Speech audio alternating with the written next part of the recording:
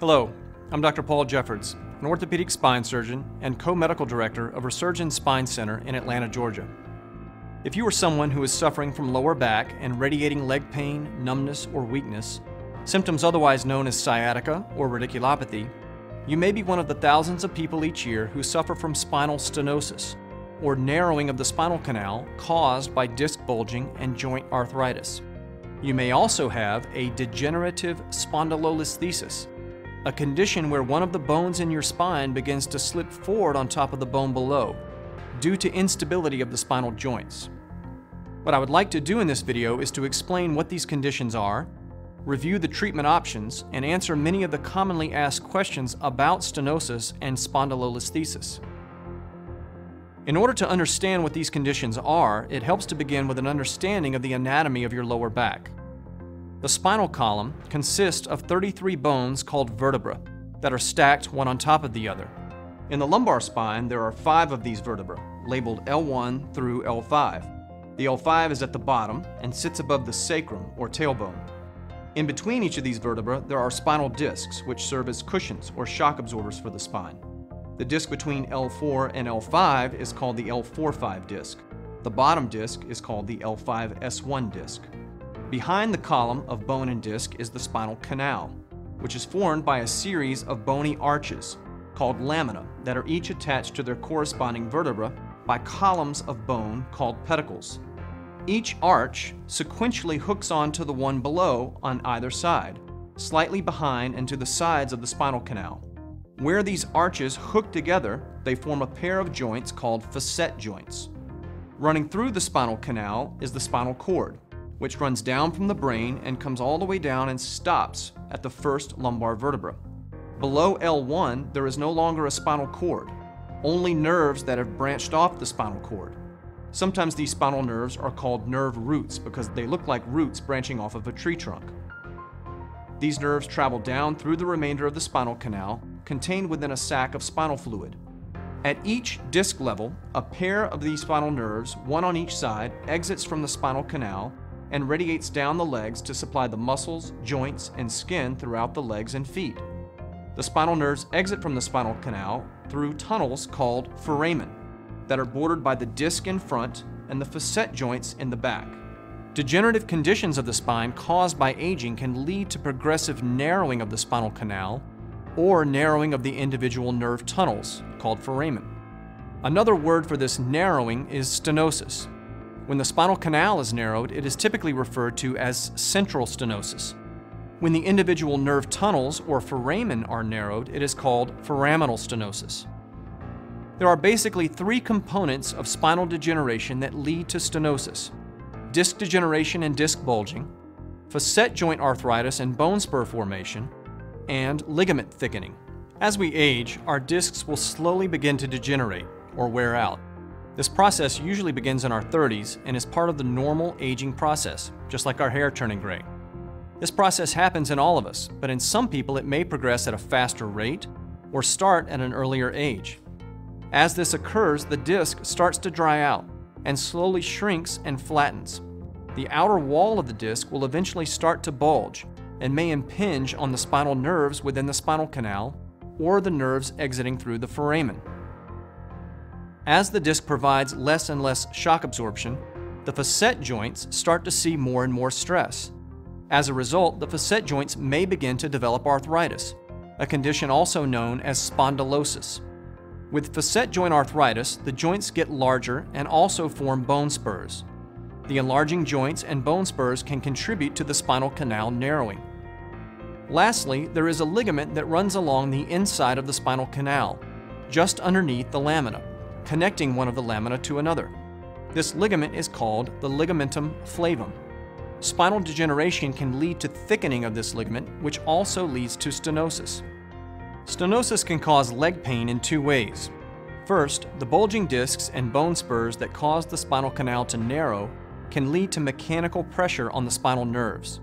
Secondly, the local inflammation that results from the joint arthritis and disc degeneration can cause the nerve roots to become very irritated and inflamed, which is more of a chemical reaction. Both the mechanical pressure on the nerves and the chemical irritation can lead to nerve inflammation and problems with how the nerve root functions. The combination of the two can cause pain, weakness, and numbness in the area of the body to which the nerve supplies sensation. Some of the treatments for stenosis only affect the chemical irritation, while others can affect both. Back and leg pain can also be caused by instability of the spine, where one bone begins to slip forward on top of the one below. This condition is called spondylolisthesis.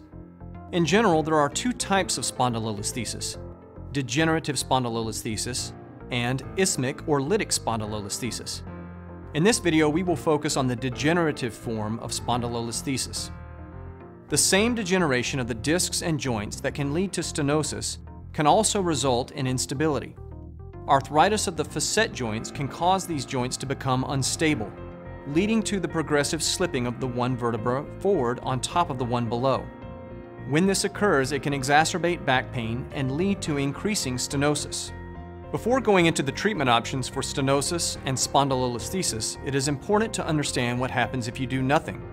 Physicians call what happens when you do nothing the natural history.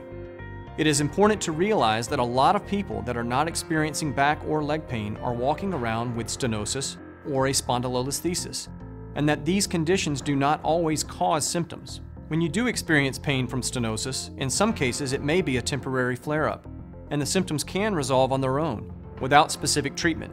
If this happens, it is not because the stenosis has gone away.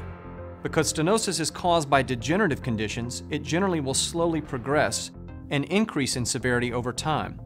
In some patients, the stenosis increases at a faster rate than others. Despite the fact that many patients with stenosis do not need treatment, there are instances when stenosis can cause significant neurologic dysfunction. Generally, the more severe the stenosis, the more severe the symptoms. In some cases, stenosis can cause such severe nerve compression that it can result in significant muscle weakness in the leg and foot. The longer this muscle weakness remains present, the higher the chances that the leg weakness could become permanent. Fortunately, this is rare. Another rare condition is called cauda equina syndrome. This occurs when severe spinal stenosis or a very large disc herniation causes severe compression of all of the nerves running through the spinal canal, including the nerves that supply the bladder and bowels. When this occurs, it can cause loss of control of the bowel and bladder function, leading to incontinence. This is considered to be a surgical emergency, and urgent surgical removal of the disc herniation or stenosis is needed in these circumstances. Treatment for stenosis can generally be broken into three separate phases of treatment. Phase 1 includes non-invasive treatments, Phase 2 includes spinal injections, and Phase 3 is surgery. Having a spondylolisthesis does not necessarily change that treatment strategy, unless surgery is required. Remember that the discs and joints do not have the ability to regenerate, and that arthritis and stenosis cannot be reversed. Therefore, the treatments are aimed at reducing symptoms. The goals of treatment for each phase should be to relieve pain and improve function. Phase 1 of treatment consists of non-invasive options, including oral medications, physical therapy, home exercises, and local ice and heat. In most cases, these treatments are prescribed based on your symptoms and physical examination alone, before confirming the actual presence of stenosis with an MRI scan. The medications may include steroids, which are powerful anti-inflammatories, non-steroid anti-inflammatories, and pain relievers such as Tylenol. The medications do not reverse the spinal canal narrowing or arthritis, but instead reduce the chemical irritation of the nerves that are pinched by blocking inflammation. Physical therapy involves specific back exercises that strengthen your back, reducing the stress on the discs and the joints. If your radiating leg pain fails to improve with physical therapy and medications, an MRI scan is required to confirm the presence of stenosis before proceeding to Phase 2. Phase 2 of treatment for stenosis is lumbar epidural steroid injections. These are outpatient procedures where steroid medicine is injected into the spinal canal using X-ray guidance. The steroid medicine is injected right over the pinched nerves, and the steroid medicine blocks the inflammation of the nerves, hopefully allowing the symptoms to resolve and eliminating the need for surgery. Sometimes more than one injection is needed, and a series of 2 or 3 injections given over a 6 to 12 week period may be required. The injections may be performed by a spine surgeon, but are more commonly performed by non-surgical spine specialists called physiatrists, or by anesthesia pain specialists. Phase 3 of treatment for stenosis is surgery. If epidural steroid injections have failed to provide significant relief of leg pain, surgical treatment may be required. In some cases, patients have such severe leg pain or weakness that surgery is offered and injections are bypassed. The surgical options for treating stenosis include laminectomy, partial laminectomy, which is also called laminotomy, and foraminotomy. These surgical techniques all involve removing some portion of the bone spurs, bulging discs, and thickened ligament tissue that are pressing on the nerves. The different names just describe what portion of the anatomy is going to be removed. Most surgeons group these three procedures under the term laminectomy. A laminectomy can be done through a traditional open incision or through smaller incisions using special retractors, a procedure called minimally invasive lumbar microdecompression. Minimally invasive techniques can provide the advantages of smaller incisions, less muscle tissue damage, and a quicker recovery. If you have a spondylolisthesis and are a candidate for surgery, your surgeon may also recommend that you have a spinal fusion. Performing a laminectomy of a spinal level that has a spondylolisthesis will in many cases cause the slip to worsen after the surgery, leading to persistent or recurrent back and leg pain. Patients who have a significantly unstable spondylolisthesis tend to have better results if a fusion is performed. Spinal fusion can also be done using a minimally invasive technique called MIS TLIF. In summary, lumbar spinal stenosis and degenerative spondylolisthesis are common conditions. In many cases, they cause minimal or temporary symptoms and oftentimes do not need specific treatment. In cases where stenosis and spondylolisthesis cause significant leg pain, medications and therapy are usually effective. Epidural steroid injections are sometimes needed, and in a small percentage of patients, surgery is required. Thank you for taking the time to watch this video. You may have additional questions, and if so, you may want to consult with your spine physician.